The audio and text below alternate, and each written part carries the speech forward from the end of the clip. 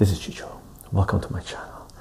Now, what I wanted to do in this video is do a follow-up to the previous video we made where I showed you some of my board game collection, right? And in that video, I showed you one full chessboard that I have, the portable one, where sort of a tarp type of material where it's not flat board, it's loose, where you can lay it down on flat surface and play chess, where you can go picnicking or to the beach or to the park or something like this. And another chessboard, or some of the pieces that I showed you, is the chessboard basically that we had since I was a kid, the wooden ones that's not complete. And I found some additional pieces, actually going through some boxes and grabbing this board here. And while making that video where I was showing the board game collection, I mentioned that I had another chessboard that I had bought a long time ago, and when it finally made its way to our new location, I was going to show it to you. And this is the board right here, and I wanted to show you this board because I do want to crack it open and take a look at it again. And this is a chessboard that I bought back in the 1980s when I was in high school. And I sort of bought it for the family, and after getting it, we sort of had a little location in the corner of the house where we set it up, and it was permanently set up there. So anyone that wanted to play chess, you just say, hey, let's go play chess, and you go sit down and play chess, right? And it's sort of, as you can tell, it's sort of got a lot of tape on it. It's moved with us a few times, and it's found itself to me in this new location. And I'm gonna try to set it up somewhere for a permanent basis, and hopefully find someone that I can play regular games with, right? Because chess is something that I played a lot when I was younger, but I haven't had the opportunity to play it as often as I did when I was younger as an adult, because I found, I guess, less and less people play it as I get older, and I sort of geared myself towards backgammon, so I play a lot of backgammon. So backgammon and chess are two games that I played a lot, I grew up with, basically, that have been a huge part of my life. And we sort of made a video where I showed you my grandmother's backgammon board, and we recorded basically 6 games, 6 rounds, really, not 6 games, but 6 rounds, best of 5, of me and my grandmother playing backgammon. And at some point, we're going to go back and collect all the data that we had for those dice rolls and create a series on how to play craps, right? So that's the ultimate goal of that whole set that we did, other than showing you my grandmother's backgammon board and backgammon, how we played it, right? And this is sort of the, I guess, sibling to that board, to that game, which is chess, which I grew up with. Okay, so let's sort of crack this open, and that's sort of a quick intro to this video. And for those of you into comic books that have been following my comic book videos, this is actually a box cutter from Valiant, this Bloodshot Reborn promo box cutter that they sent out to retailers. And they sent a whole bunch to one of the local comic shops I go to, and you know, they gave me a couple of these, actually 3 of these, 3 or 4 of these. So I've been using it in my move, cutting out boxes and organizing things. And I can't remember where the top for this went. Okay, and this is the board. Let me throw this guy over here and put this guy. We don't need this guy anymore. And here's the, take a look at this. Here's the table for it. This beautiful marble board. It's really heavy, actually, so I'm going to put it down the table again. And as I said, I bought this in the 1980s when I was in high school for the family, and as soon as I saw it, I fell in love with it. It cost me a pretty penny back then, but it was well worth the purchase.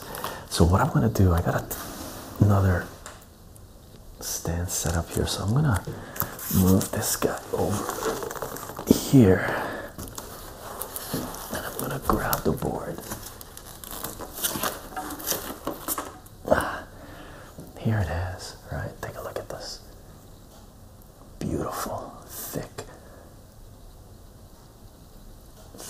plastic piece, and it's got sort of this soft stuff so it doesn't scratch up the surface and do damage to it. Right. Beautiful board. Let's put this down. And when it comes to chess, you never really, or I never have, put the chessboard where the table is overhanging, right? Because some of the pieces might fall and break it. But for this, to make this video, let's do it on this because it's the right height table here to give you guys a good view of this.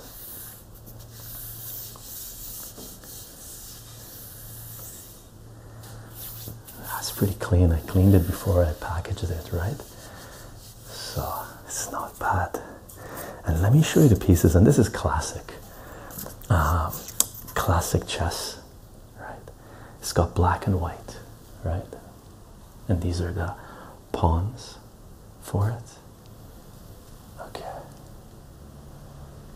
And as far as I'm concerned, chess or board games in general, I think I mentioned this in a previous video, it should be part of every education system, should be part of every curriculum. So what we're gonna do, let's set up the white pieces here and the black pieces here, okay? And again, they're all a little different, right? Take a look at this. This one on this side has got a little bit yellowish tint, and this one's pure white. So this guy might have some ferrometallic, some minerals in it that possibly rust. I'm not sure what's giving. That one's not that bad. For this piece, let me show you what this looks like. The pieces, how they're organized here, right? I'll put those ones out, that's okay. Take a look. This is how the pieces are laid out, and the board was sitting on top of it, right? Black and white.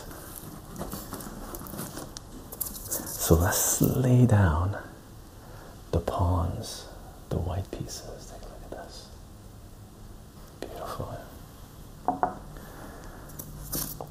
And these guys have the red.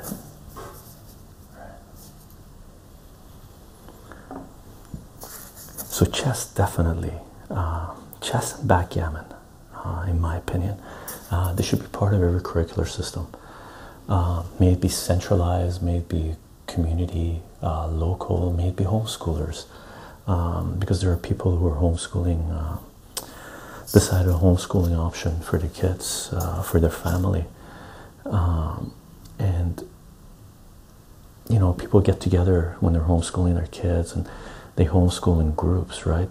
And if I was doing something like that, if I was organizing something like that, 100% I would include chess and backgammon as two of the games that the kids would be playing, because chess is a game that's really about, this is the rook, really about patterns, right? Because what you end up doing is you learn how, and this is the knight, and this guy is a little bit darker than the other pieces. The two knights that we have here are sort of a darker color than the rest of the pieces here, and the two knights for the black pieces are a little bit different. Here, let me show you contrast between these, since we have it up here, since we're talking about this. Take a look, right? So the knight here and the knight here, they're a little bit different, and not as, for the black it's not as dark as the other pieces, and for the white it's got sort of a yellowish tint relative to that one. So they stand out, the knights in this board, okay? And sort of for chess, the way it works is when you learn how to play it, you sort of learn the movement types of each piece, right? So you got the bishop, you got the knight, you got the rook, and here's the queen. Check this out.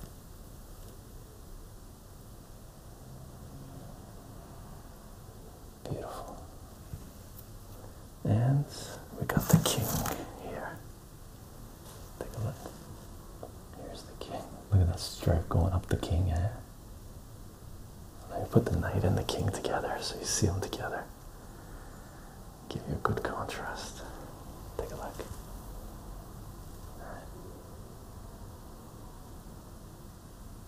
Beautiful. Oops. Fluff and whatnot hanging about. So in chess, you sort of learn the movement type of each of the pieces, right? The pawns for the black. Let me give you a contrast of the pawns. The black and the white. Take a look.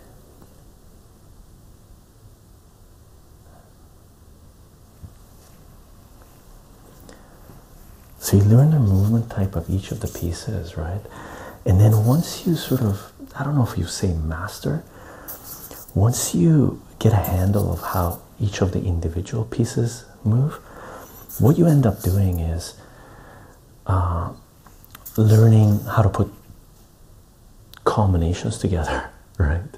And that's really what chess is about for me anyway. And I'm a chess connoisseur. I'm not an expert in chess. I played a lot of it in my I guess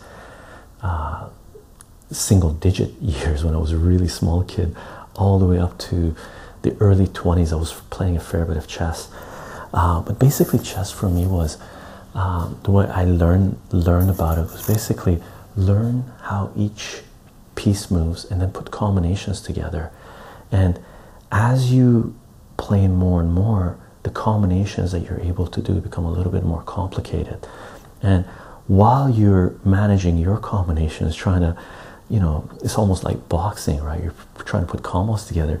You put your combinations together, you're trying to watch out for the other person putting their combinations together. So it's a very intricate game, and gets the juices flowing for the brain, right? Where you're looking at patterns and trying to maneuver, sort of a dance going on between two people that are playing the game, right? Well, on the other hand, backgammon, which is in large part very different than chess. Backgammon does teach you a certain amount of pattern, but because there's a certain amount of luck involved in backgammon, backgammon is more about probability and statistics. So it's an amazing game to teach you probability and statistics, with a little bit of the patterns that you notice are very shallow, they're not very deep. But with chess, what you're doing is you're putting very intricate patterns together, right? And very minimal, like chance in chess that really doesn't exist other than your opponent making a mistake, right? So chess is all about depth of the patterns that you're going to go into, how many moves ahead you're thinking. And backgammon is more being on your toes and dealing with probability and statistics and a lot of chance coming into game, right? But they're both brilliant because a very good backgammon player will always beat a okay backgammon player, and a very good chess player will always beat an okay chess player. Okay, so they both take a certain amount of skill, right? Very much so, very much so. Here's the rook for the black, and here's the knight for the black. That I love this one. It's like spotted. It's brilliant piece.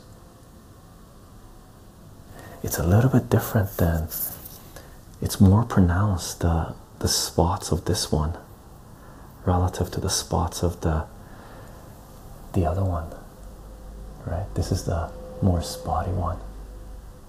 Okay, and here's, let me put the rook beside it so you see the contrast in color, right?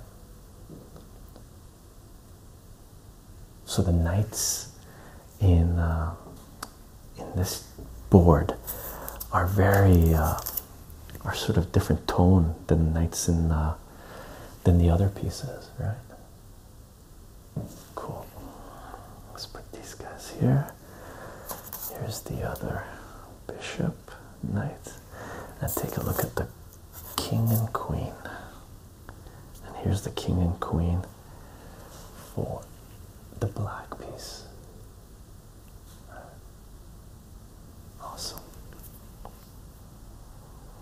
this one.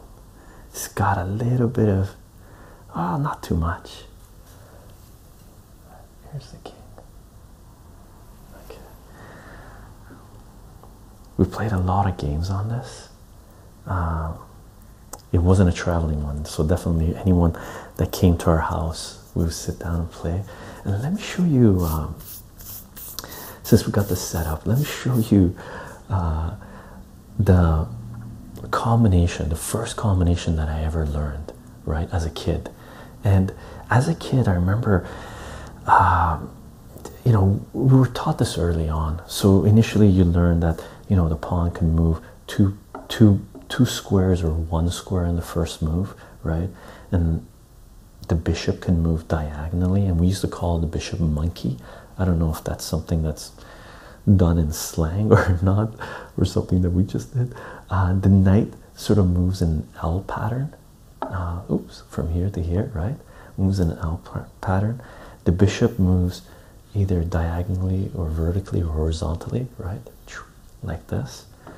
And the queen can move, you know, mimic all movements from, you know, all the other pieces. And the king is almost pretty useless. It only moves in one place at a time, right? So after I learned how to play chess, right? After I learned how to not master, but well enough to know how each piece moved, we were taught combinations. And the first combination I ever learned is the one that stuck with me because it's probably the easiest combination, and it was something that we constantly tried to do, because as soon as we learned it, we were like, wow, that's amazing, you know, I wonder if anybody else knows this. So we would always try it on opponents, and sometimes people will forget that this move, it was so easy to do, and it takes 4 moves to checkmate the other person. Okay, so let me show you this thing. So basically in chess, usually the white goes first, as far as I know anyway, or that's the way we usually played it. So the white goes first, and to do this move, I don't know what it's called. I'm going to show you 2 variations of it. One of them is in 4 moves you get a checkmate, and the other one is in 5 moves you get a checkmate. And basically the goal of the game is for the black, if they want to checkmate the white, is to get the queen here, right? As long as the king hasn't moved, and as long as these 2 pieces haven't moved, the queen and the pawn here haven't moved, and this queen has backup, has support, then this becomes checkmate, because the king can't go anywhere. This guy could be moved, this guy could be moved, and it would still become checkmate as long as the queen is doing the final attack on the king, right? So basically the way it works is this: the white gets to go first, right, if you happen to be the white. So a generic move, very simple move, is to bring the pawn here, and the black would mimic the white, and it would bring the pawn here, because that's the center line, right? And then the white, let's assume, brought the pawn here to protect this guy. Okay, now what you could do with the queen is put your queen here because it has access to this spot here, or you could put your queen here because it has your access to this spot here. If you bring your queen here, the automatic response from the white is to do this, because you've crossed over the halfway line and you're threatening their territory, and queen is powerful, so you sort of want to shoo them away, or we used to anyway. So in general, the movement that we used to do was to put the queen here. Okay, now this is 2 moves. White has moved 2, black has moved 2. Now let's assume the white doesn't know that this move exists, that if the queen comes here, then it has the possibility of checkmating the king if the queen has backup, right? So it's white's turn, and let's assume the white doesn't know this is going to happen, or doesn't see it coming. Let's say they move their pawn up here. What the black would do now is move the bishop here. Okay, now once this guy's here, the black is only 1 move away from checkmating the white, if the white doesn't see this coming, right, hasn't taken any precautions, the white can't take precautions, right? The white could do this, block the bishop here. The white could do, what else? Could do this, block the queen's access here, right? The white could simply just move this guy up here, right? And the queen can't get there. It does risk losing the knight, right? So there's a whole bunch of stuff that you can do. They could even move the queen here, protect the spot, give it back up, okay? But let's assume the white doesn't see this and does another move. Let's say they bring the knight here. They want to bring it into play.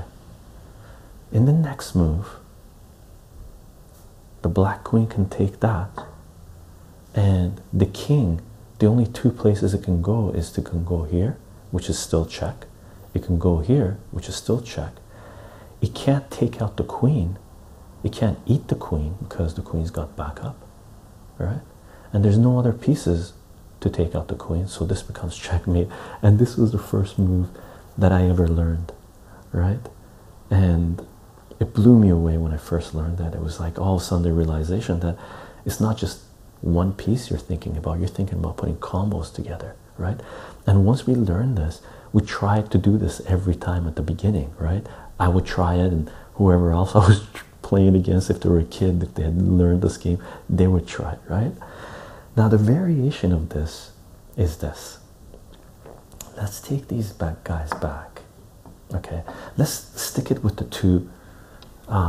Let's say two moves have occurred with the white and two moves have occurred with the black. So it's white's turn to move, right? Now let's assume the white goes here again.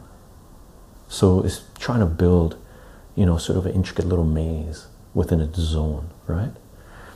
But instead of moving this guy here, I could do the attack with the knight. I could go there. Now this is not protecting. It's not, doesn't have reach over here yet, like the bishop did in the first move, right? So this version takes 5 moves because my knight has to come here to give access to this, okay? So let's assume the white still doesn't know what's going on and decides to, well, let's bring their knight into play, right? What could happen now is this guy goes here.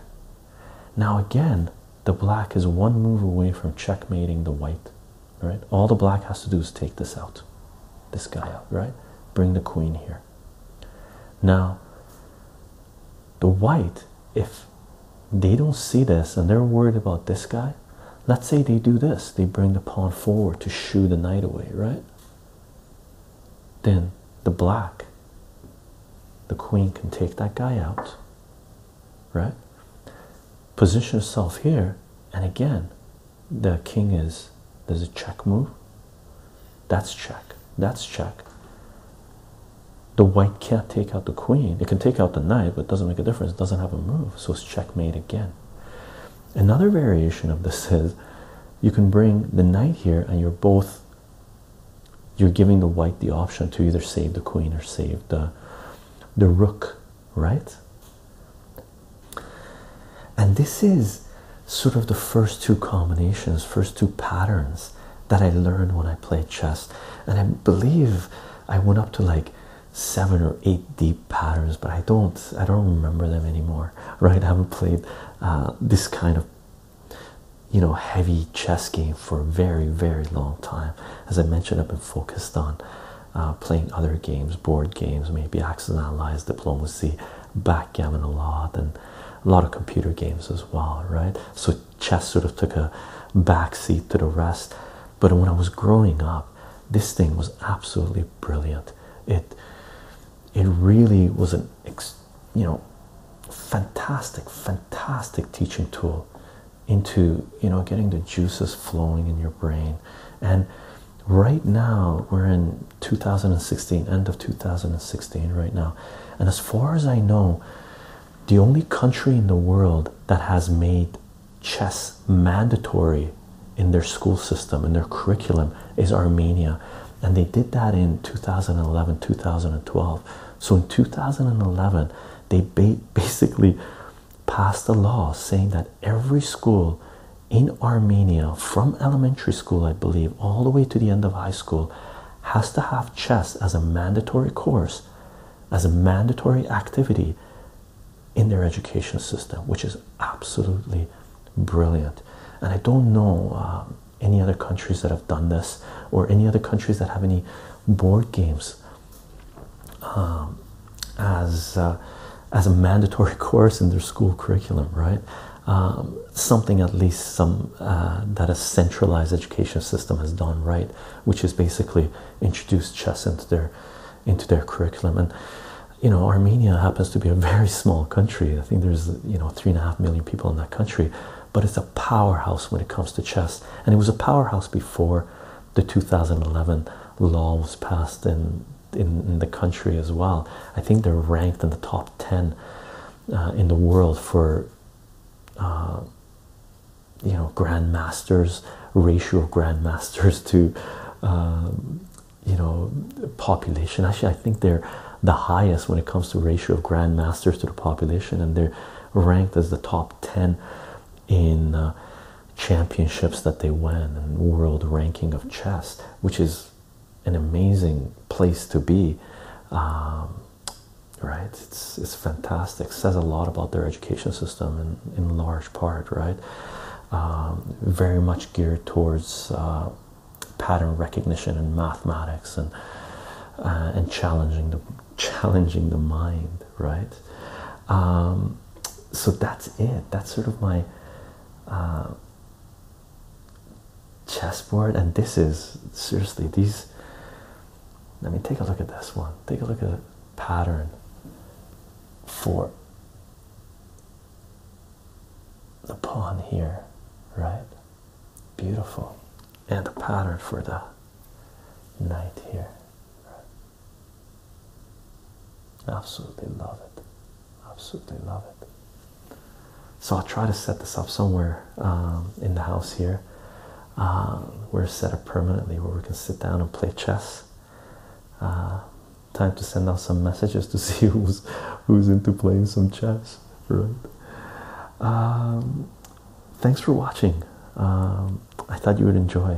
I promised to show it to you, and I really did want to take a look at it again, pull it out of the box, and find a new home for it here, right? I hope you enjoy it. That's it for now. I'll see you guys in the next video.